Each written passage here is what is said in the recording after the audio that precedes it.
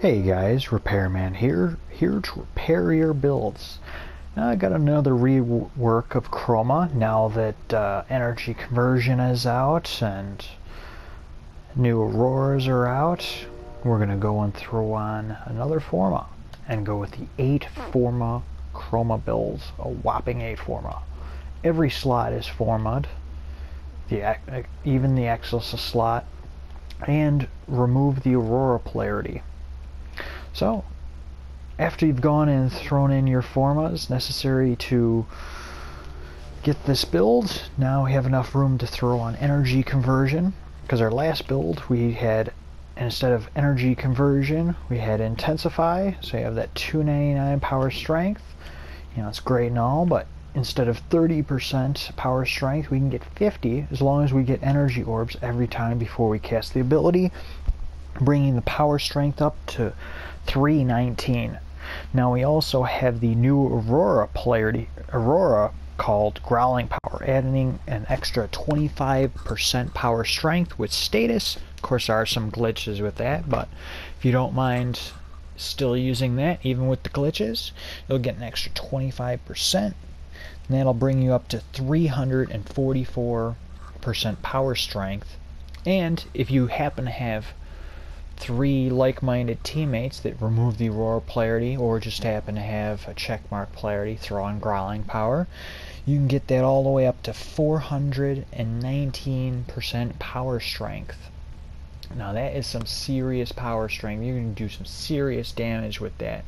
Just with the energy conversion alone, without growling power, you're going to see almost 9 times the damage with your weapons, up to 10 with that growling power, maybe a bit over once you have all the rest of the teammates all throw on that growling power too.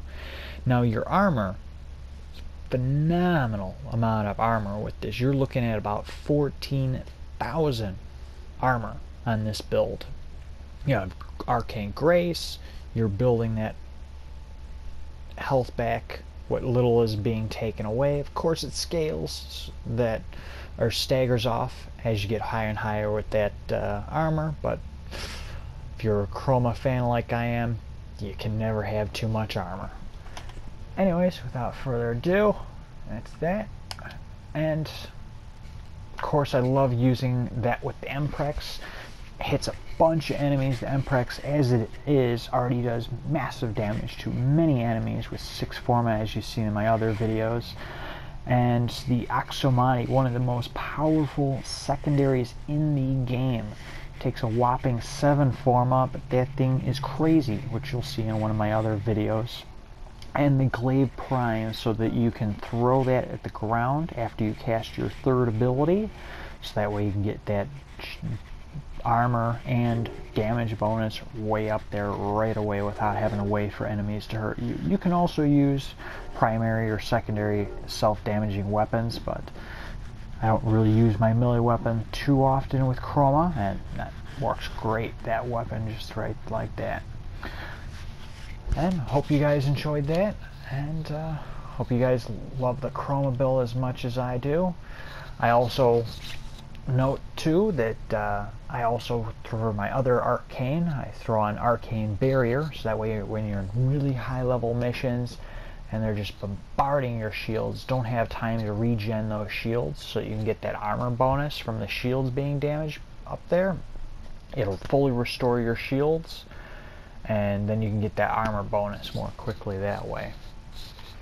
Until next time, you guys have a good one. Keep those formas cooking. Keep those builds going.